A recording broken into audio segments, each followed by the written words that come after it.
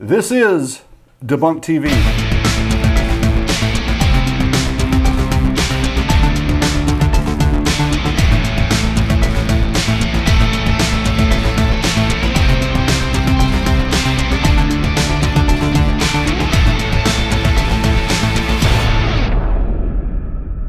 Bob Coons here, Caller Kirby right there. Welcome back. Hey, before we get started into this topic, which is going to be a fun one to do, we got to tell this is a tough one. It's a fun one, though. Yeah. We got to tell the world where to find us and how to connect with us. So absolutely. Here we are on the internet. My friends, go to getdebunked.org. Yep. Instagram at GetDebunked. Yep. YouTube /GetDebunked. Facebook. FaceTime at Debunked Ministries. Are people still on Facebook? They probably are. What do I know? And the app, the most important one, which should be at the top probably, getdebunked.org /app, or go to your app store and download it. Look for R4H.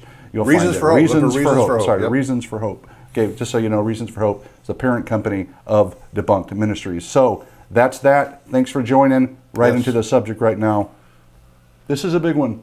It is. One of the biggest questions people still have. How can there be a good God? At least top three. At least top three. It hasn't changed. Has not changed. 20 or 25 years. You know, I've been doing ministry for over 20 years now, and I can tell you right now that there are certain questions that I got asked 10 years ago that just are never asked anymore. Right. This is not one of them. Yep. Yeah, they said suffering disproves a good God. Here's the claim. The claim goes like this, you know. If God is all good, he wouldn't allow anything bad. If he loves us, he'd make sure we get everything we want and nothing bad would ever happen to us, ever. It sounds like utopia, but that's not reality. It's not reality. It's not reality. And you know, by the end of this, I actually would say a good God would not allow pain and suffering, because the way he uses it, there's purposes for it. But we can just ramble on all day, or you can just watch this. Watch Debunked. Check it out. A not-so-new claim is being regurgitated all across the globe these days, and it goes a little something like this. There's so much pain and suffering in the world, there can't be a good God. Well, let's dive in. But before we do, let me tell you, this is the fastest response to this claim known to man, and is merely a plain, kind of logical, and no way comprehensive one, hurled upon you sans emotion and utterly lacking gentility. This is debunked, after all, not denice. Okay, we're going to break this claim down in two parts and respond in rapidly rational rhetoric, rightly rendering reason right before your very eyes. Two little ducks all in a row. Let's knock them down. Duck numero 1. A good God wouldn't allow pain and suffering. Really? Why not? Seriously, what if the temporal nature of pain and suffering was actually necessary to accomplish a greater eternal thing? I mean, that's how the Apostle Paul understands it. Listen to his words.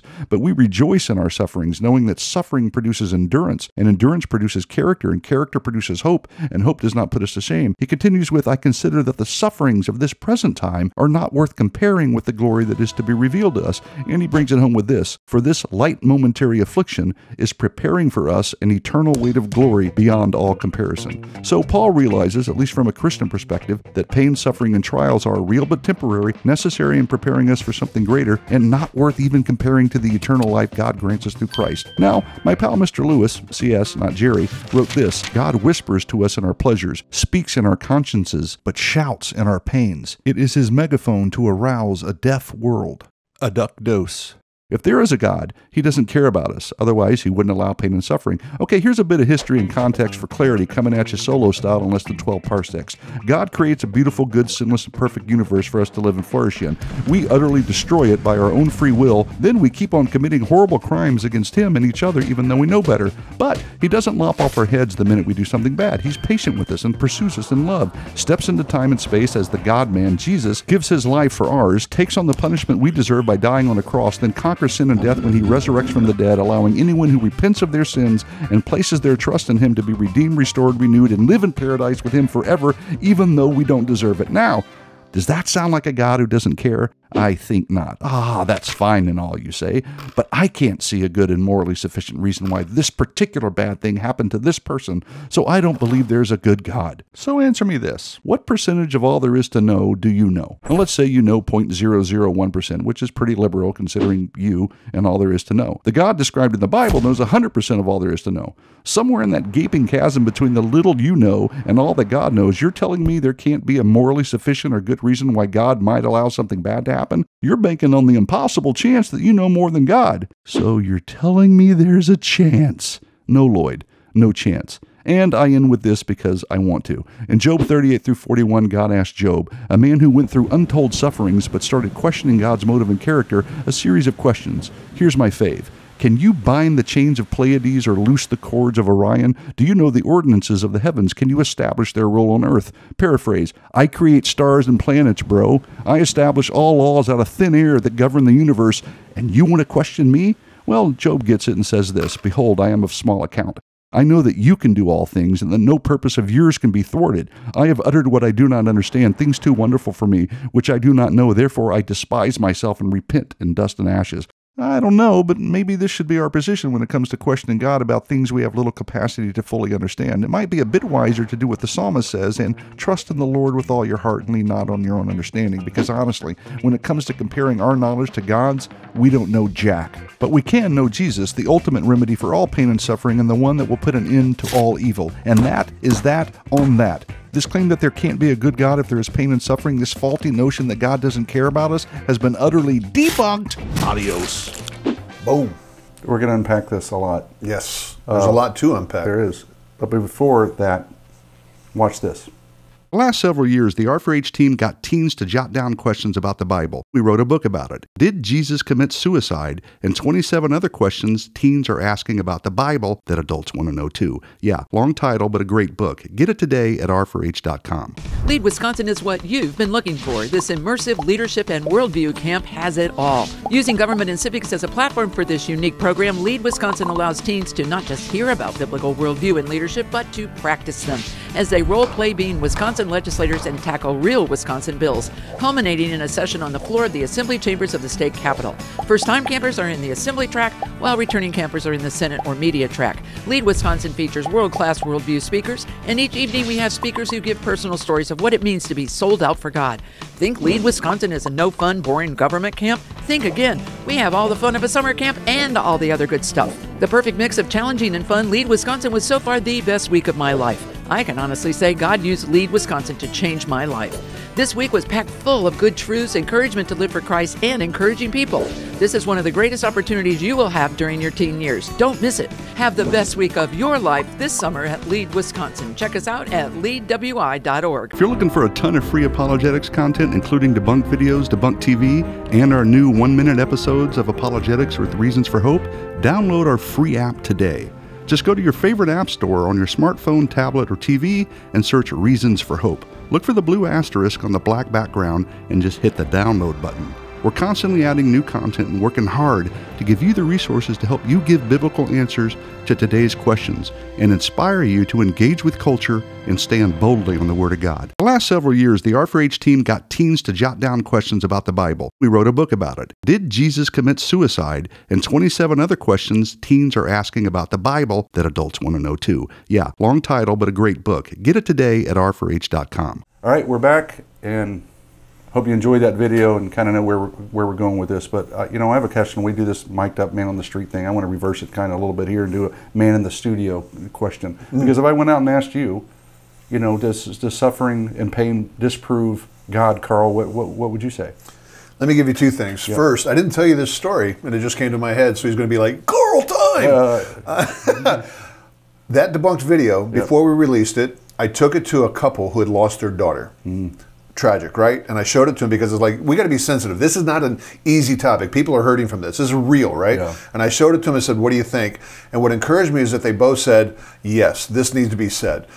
So the point that I want to make is that when somebody asks me that question, it's a real question. Absolutely. It's something that all of us struggle with. And mine is my story about my wife.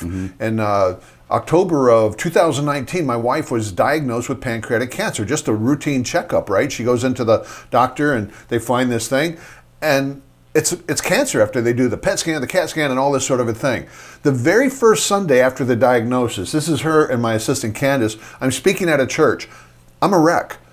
Look at her. She's smiling, man. I mean, she smiled during this whole time, bub. She smiled. She had peace. She's like, Carl, I have no bucket list. We have done everything. God has been so gracious to us. But I didn't handle it like that. I was torn up on the inside. But at that very first speaking event, I did okay the first one. The second one, towards the end, I broke a little bit, and I try not to invoke emotional type stuff in that, because I don't want to manipulate. Yeah. And it just hit me. And at the very end, this young lady comes up to me, and there's a bunch of people talking to me, but this one young lady, she points over at the altar. There's a guy on his knees praying, and the lady that's got her hand on him, she said, "You see that guy? Yeah, that's my brother. He was going to commit suicide. We brought him to church today. He's over there receiving the Lord."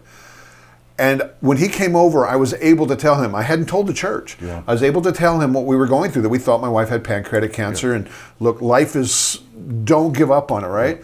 Well, fast forward, now she goes into the hospital, she has the surgery, they take out 60% of her pancreas, they take out her spleen, they take out a golf ball sized cyst on her pancreas.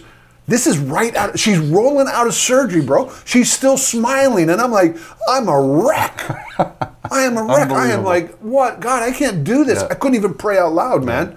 I had, when we were praying, it was, Masam, you got to, I couldn't pray out loud. I was breaking down. I was just so broke.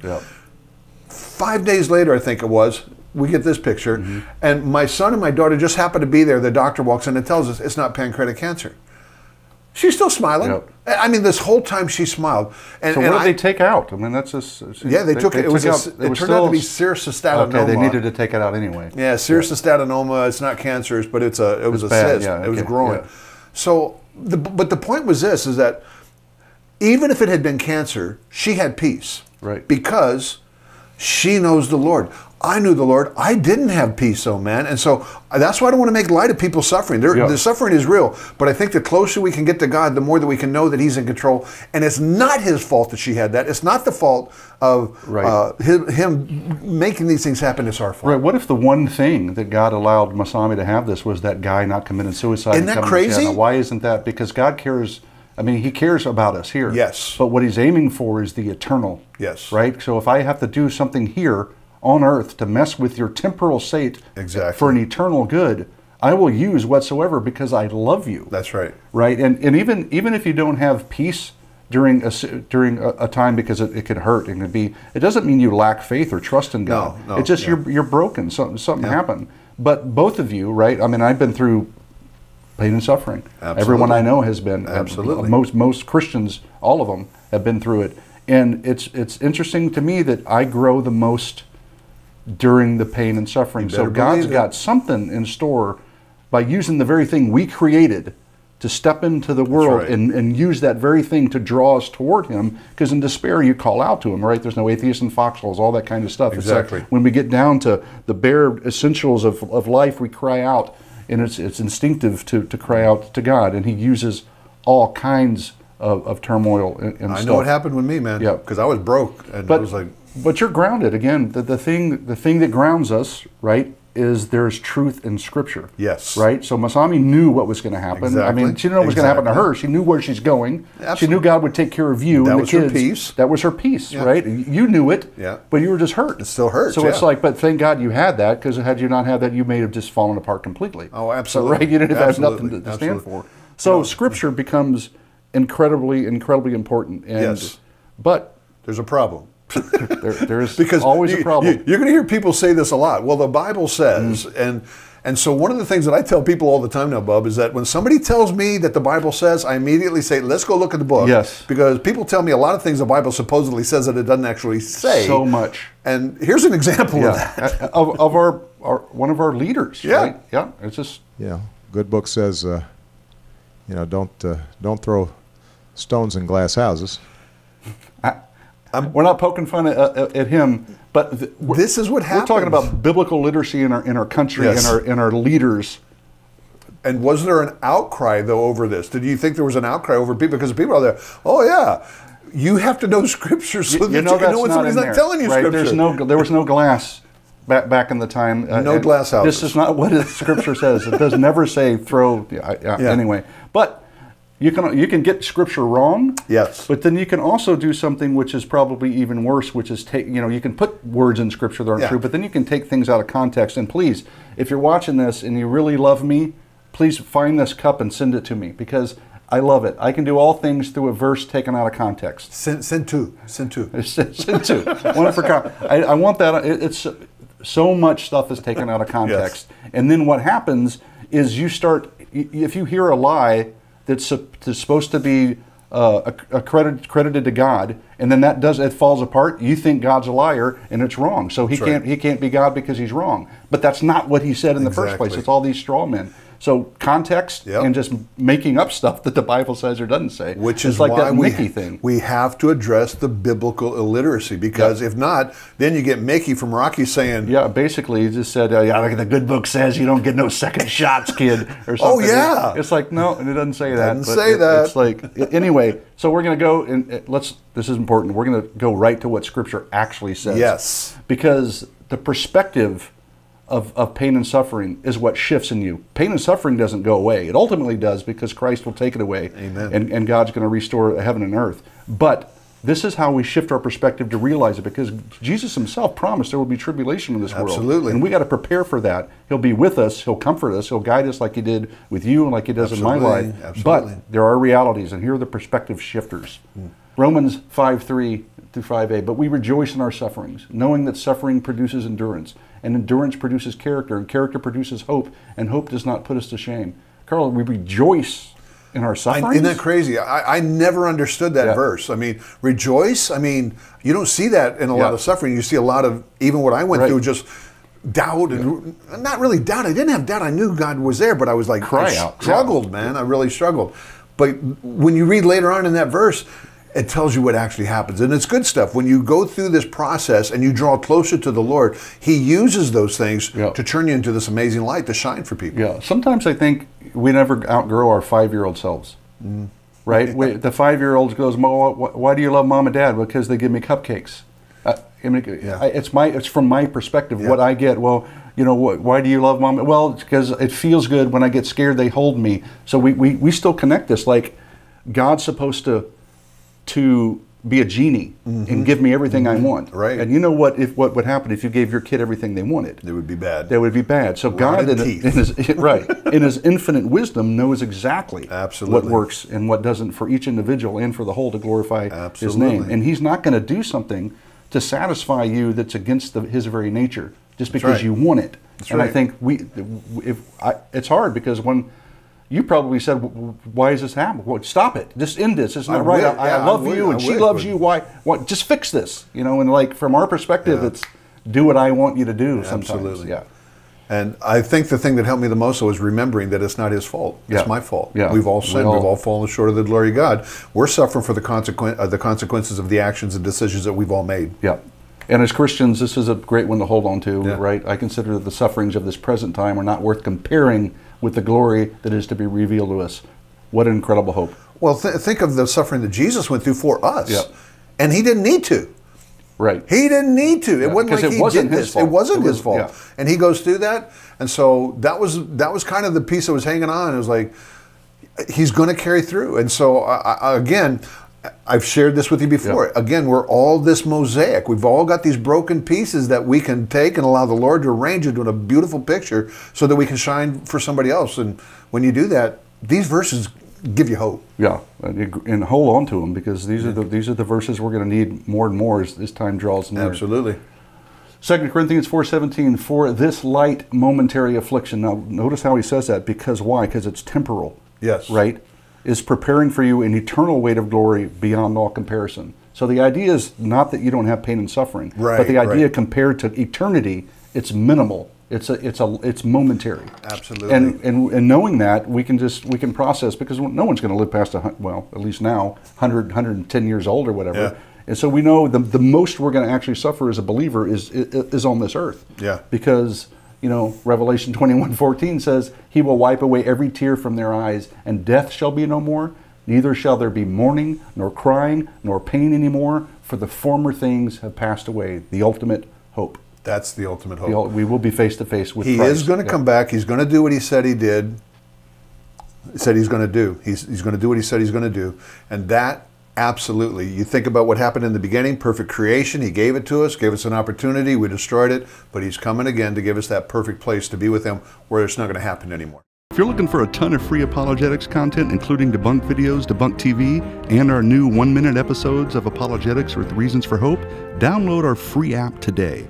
Just go to your favorite app store on your smartphone, tablet, or TV and search Reasons for Hope. Look for the blue asterisk on the black background and just hit the download button. We're constantly adding new content and working hard to give you the resources to help you give biblical answers to today's questions and inspire you to engage with culture and stand boldly on the Word of God. We got a new resource for you.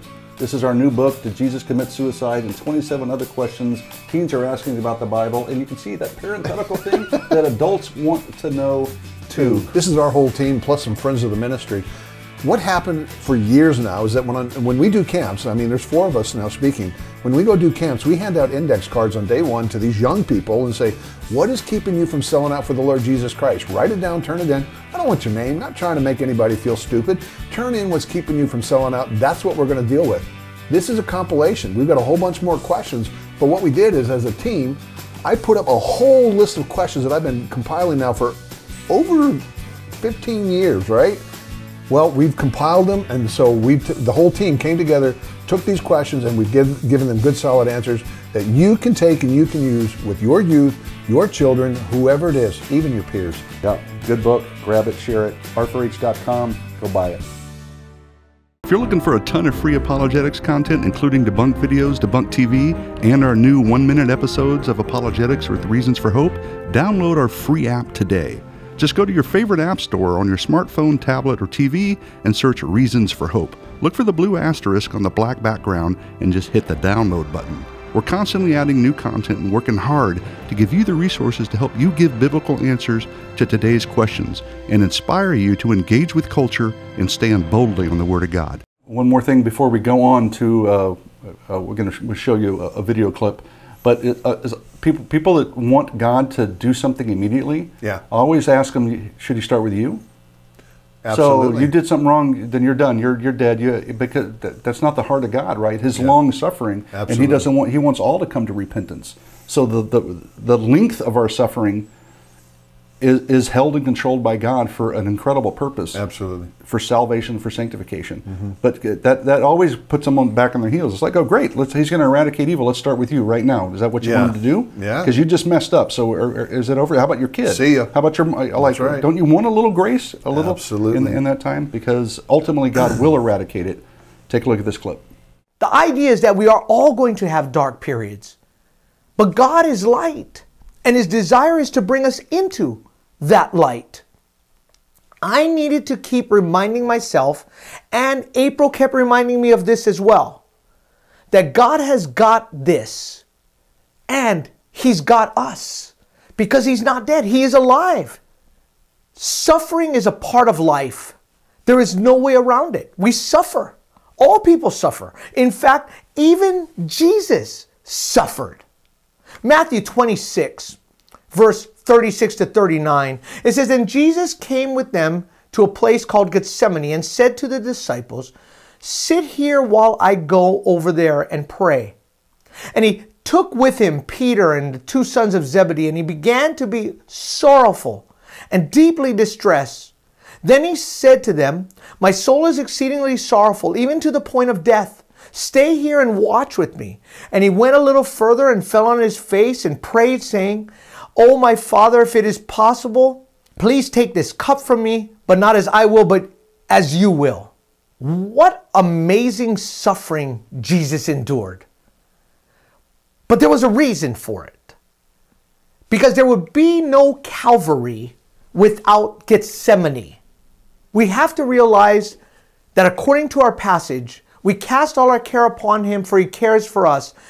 We have to learn to trust Him. The only way we can have strength in our trials is by casting it all upon Jesus.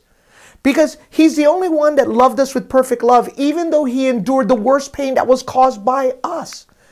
And it's like loading a pack animal, that we give it an insane burden, but the animal, because it's sure-footed, carries it. In the same way, Jesus is going to carry us through. He can handle it. Jesus is strong enough to carry the load no matter how heavy a load we may give Him. So we need to be people who relinquish our burdens onto Him. Why? Because He can take it, even when we can't. 1 Peter 4:7 tells us, but the end of all things is at hand. Therefore be serious and watchful in your prayers. And when we're going through things like this, it's time to get serious. God is allowing this into our lives so that we can focus on Him. 1 Peter 5 then continues and says, be vigilant because your adversary, the devil, walks about like a roaring lion, seeking whom it may devour. We have to be people who learn vigilance. The reason that we have to be vigilant and be on guard is that we face an enemy that is fierce and relentless and wants to do us harm, even though God does not. Many people in the days that this was written understood the picture because they probably witnessed the spectacle of lions devouring their friends and family in the Colosseum. The battle we face is a spiritual one, and since God is the victor, we do not need to run in fear. We can stand firm. 2 Corinthians chapter 10 says, for though we walk in the flesh, we do not war according to the flesh. For the weapons of our warfare are not carnal, but mighty in God to the pulling down of strongholds, casting down arguments and every high thing that exalts itself against the knowledge of God, bringing every thought into captivity to the obedience of Christ. So there you go, bub. There's some good stuff. Yeah, powerful. I got to tell you, Pastor Frank, to me, he's one of us, man. He's gone through the ringer. He and his wife, they've run through it. And when he made that comment of you can't have Calvary without Gethsemane, that really stuck with me, man, because it's like, yeah, that's true. And who was it that went through that? It was Christ himself that didn't have to do this, as we've said before. So yeah, I think when you summarize it and look back, like, would a good God allow pain and suffering? Absolutely, He would, and He use it for His purposes. And like Clay said, like eternity will dwarf our suffering into insignificance. Absolutely, right? We will have a temporary issue. Jesus said we would. Yep. We caused it. Yep. And yet God still acts with it and among it to save us from it and to love us. And this is why we have to remember what Christ went through, who didn't deserve it. That's exactly. Right? And this is what Scripture says on that. We do not have a high priest who is unable to sympathize with our weaknesses, but one who in every respect has been tempted as we are, yet without sin. Amen. He went through it all. He did. He was sinless, and He was hopeful. And another reason that I think a lot of people may overlook why God would allow that suffering to happen is so you can comfort and bless somebody else. Amen. That's a great point. And that's 2 Corinthians 1, 3, and 4. Blessed be the God and Father of our Lord Jesus Christ, the Father of mercies and God of all comfort, who comforts us in our affliction, so that we may be able to comfort those who are in any affliction. That's right. With the comfort with which we ourselves are comforted by God. Amen. So sometimes when we're getting beat up or dragged through it, it could be just like what Masami went through for that guy. I'm telling you. To not commit suicide, that we got to go through some pain and suffering to reach a guy that lost. Absolutely. Right. And please take those broken pieces that you've got, allow the Lord to put them together to make that beautiful picture. And if you need some help, look, we want to be able to help. So one way, if you need some prayer, we actually have a Facebook page that it's the R4H prayer site. You go there, you put your prayer requests up there, and we got folks, we got prayer warriors that are praying for these things, man. Amazing. So that's a real tangible way that we can offer to lift you up in prayer. But know this, you're not alone. Make sure you know that. If you want to put comments on this video underneath it and just say, hey, this is what I'm going through, that might bless a person you may have no idea. And if we see that and get to it, we'll pray for you. Amen. Amen. Thanks for being here. We'll see you next time on Debunked TV. Adios. See ya.